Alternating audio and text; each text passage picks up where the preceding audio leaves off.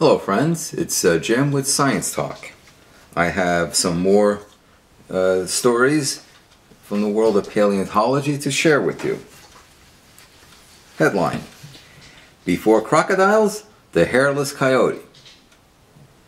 And you're probably thinking, crocodiles and coyote, how on earth are they related? Stay tuned. Team of paleontologists have found a missing link between a crocodile family and its small and graceful land-dwelling ancestors.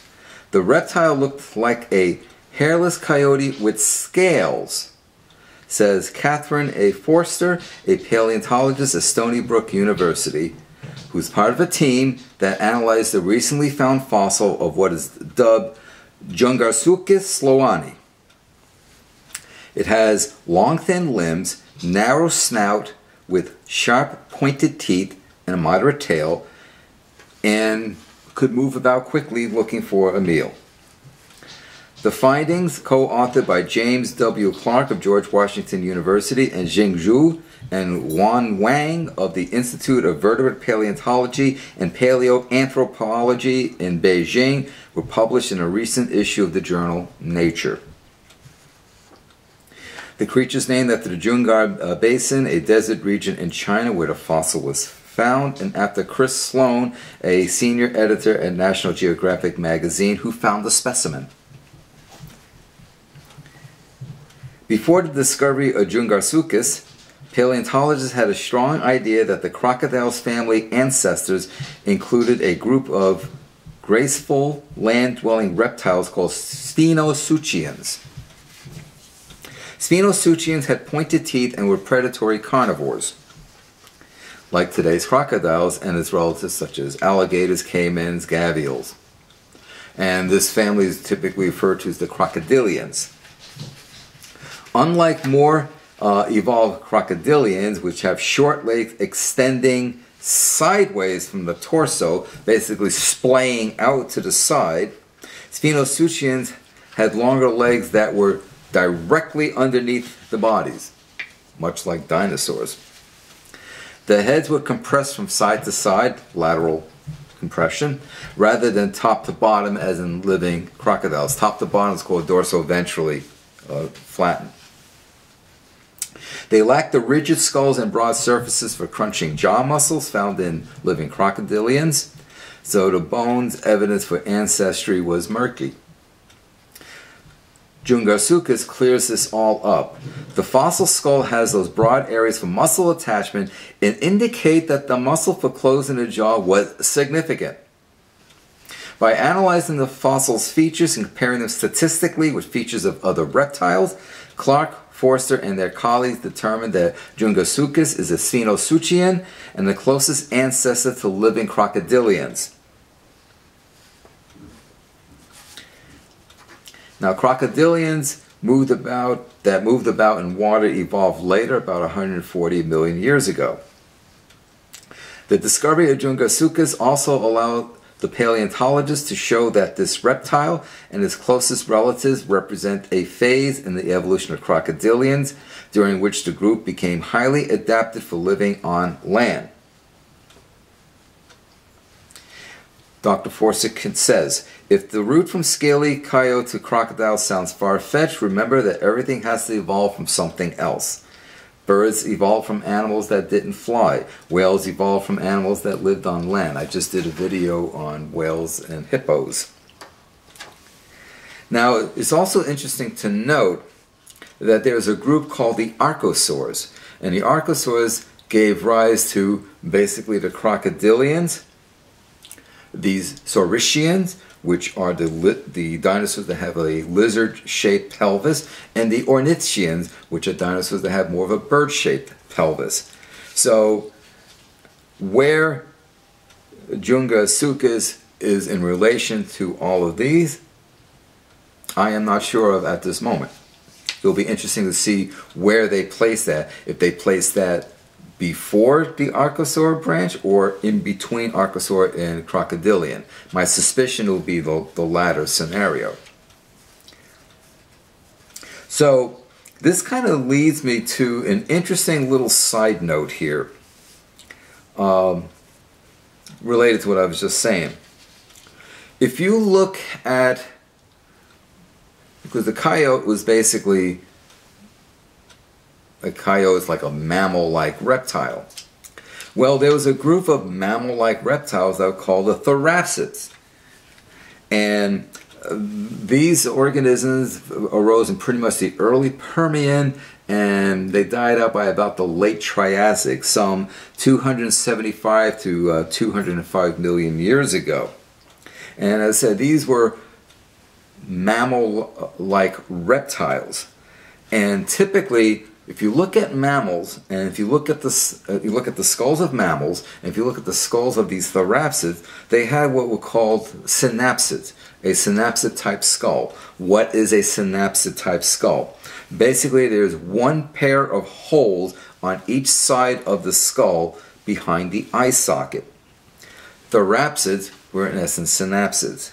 And this hole is called a temporal fenestra. Right? The temporal bone is what contains your eustachian tube, your ear canal. So you have one opening, called the temporal fenestra.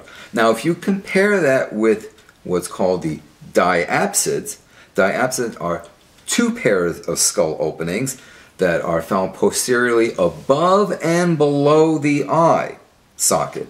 This allows for attachment of very strong jaw muscles. It also allows the jaw to have open up wider than a synapsid counterpart. What are the examples of organisms that have diapsid type skulls?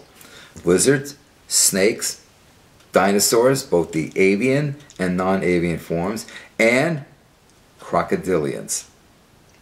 So this was, if Jungasuchus was a synapsid, then obviously at some point in becoming the crocodilian line, they evolved a diapsid skull.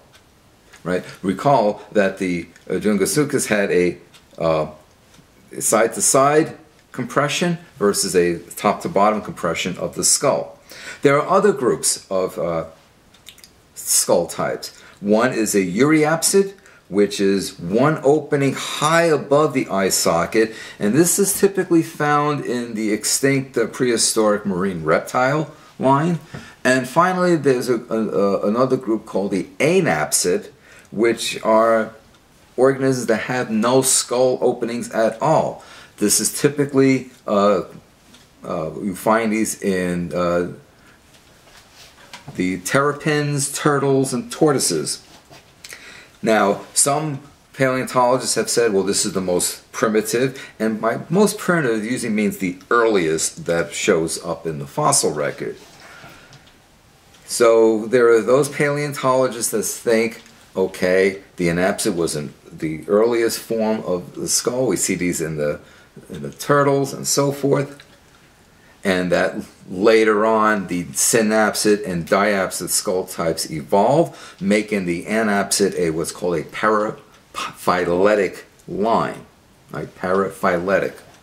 There are other paleontologists who are of the opinion that turtles actually developed their anapsid condition from a diapsid ancestor.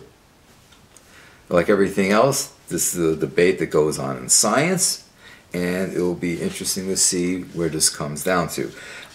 I am of the opinion that the former situation is more likely, that the anapsid appeared first, and then the synapsid and diapsid lines developed later on, because turtles have been basically stayed the same morphologically for many hundreds of millions of years. The next paleontological story I wish to share with you involves dinosaur tracks. Fossilized track marks left by dinosaurs about, and this is the really exciting part of it, 170 million years ago. They found basically what they deduced was a lagoon-like area at the time. Two types of dinosaurs. They basically have evidence for a four-legged herbivorous sauropod dinosaur and smaller three-toed clawed footprints. You guessed it, two-legged meat-eating theropods. Their relatives later on included Tyrannosaurus rex and Velociraptor. Obviously, because of when these fossils tracks were made 170 million years ago, these are not from T-Rex or Velociraptor, because 170 million years ago puts us in the middle of the Jurassic. Velociraptor, T-Rex were Cretaceous era. Okay. Now, this is really exciting because the fossil record from the Jurassic is spotty and poor. So this is exciting to get anything from that era. Fossils are just super rare from this time interval, study co-researcher Steve Broussard, a paleontologist at the University of Edinburgh in Scotland, said. Study co-researcher David Fofa, a doctoral student in the School of Geosciences at the University of Edinburgh, found the track site in April 2016 during doing some field work. In all, the paleontologists found about 50 track marks, most of them left by the long-necked sauropods. These dinosaurs stood likely about 2 meters tall at the hip. Okay, measured about 15 meters in length and weighed more than 9 metric tons. Some of them left footprints as long as 70 centimeters, 0.7 meters. The theropods that left the footprints were likely about 6 meters in length and weighed not quite a metric ton. The largest three-toed theropod footprint was about 53 centimeters in length. And the person who relayed this information was the study lead researcher, Paige DiPolo, also of the University of Edinburgh. It's unclear what species of dinosaurs left these prints, but fossilized track marks, just like fossilized animals, are given scientific names. It's likely that the sauropod prints are Breviparopus. Let me say it again, Breviparopus. Brevi means short. A type of track mark seen at other sites. The theropod prints are likely those of Eubrontes, which have also been found at other sites. Again, from the rare fossil finds that we do have found. The study can be found was published in the April 3rd edition in the Scottish Journal of Geology.